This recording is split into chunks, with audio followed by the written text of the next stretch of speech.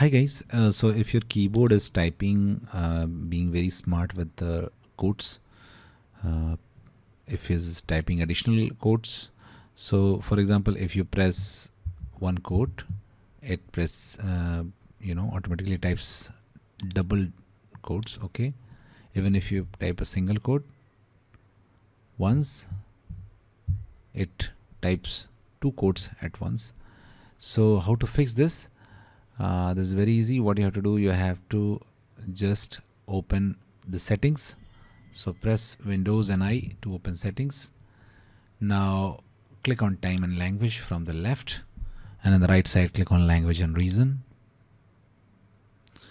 Now select your language which is at the top. Okay, if there are multiple languages installed, select which is at the top, because this is your default language. Now click on these three dots, click on language options.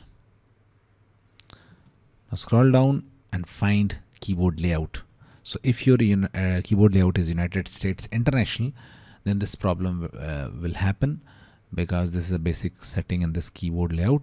So you have to switch to US layout. Okay, so just click on add a keyboard and locate United States layout, that is US QWERTY, this layout. Now once you have added this, remove this United States International layout. Problem will be fixed. That's it guys. Please do like the video to support us, and thanks for watching the